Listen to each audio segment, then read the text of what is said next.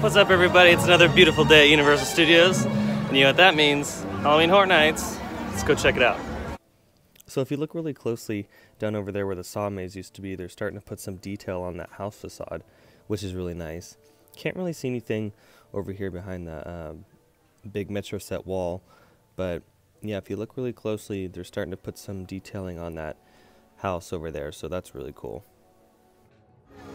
Twice in a row now that the tram is not going towards the Metro set mazes. Dang, that sucks.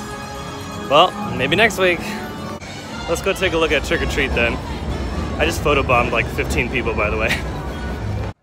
And as you can see on the sides of the tent, they've put up some black tarp to block out some of the light, and also in that back half, you can see they've started to put on the ceiling. So it's going to be harder and harder every week to see the interior of this maze once they start putting more detail inside.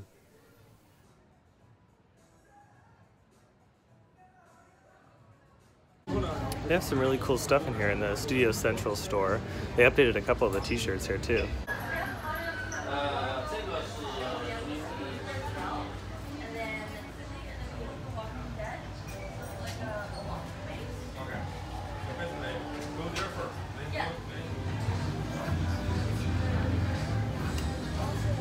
I actually really like those mugs. Those are pretty cool. They got some cool stuff sometimes. Other times it's like a hit or miss. But today was pretty good. So you can tell they've added some more detail, especially like right here on the corners. So that looks really nice. It looks better and better every week that I come and check it out. Looking pretty good.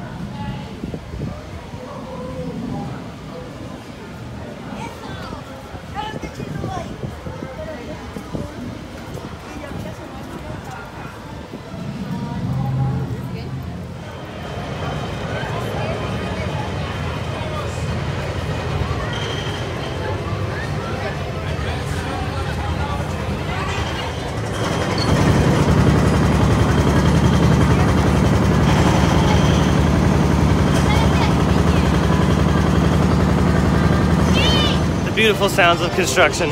Love it. On a side note, was anyone else kind of disappointed that they didn't announce a maze at Midsummer Scream? I was kind of hoping they would, but it's alright, I guess.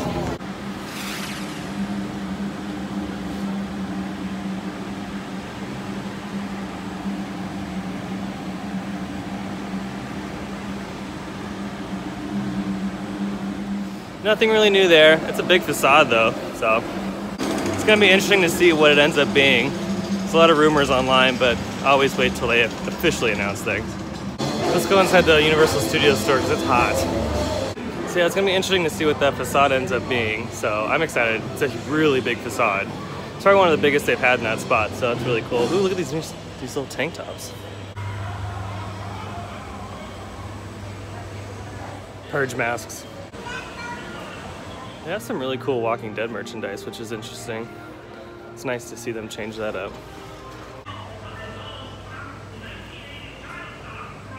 So I think that's gonna do it for today. Not really much to see this week. They are starting to cover a lot of the mazes up, so it's gonna be harder and harder every single week to see what's new. And that dang tram needs to go in the Metro set area. I really wanna get those shots. So we'll try next week. But until then, thanks for watching, guys. I really appreciate it, and I'll see you guys next time in the parks. Bye.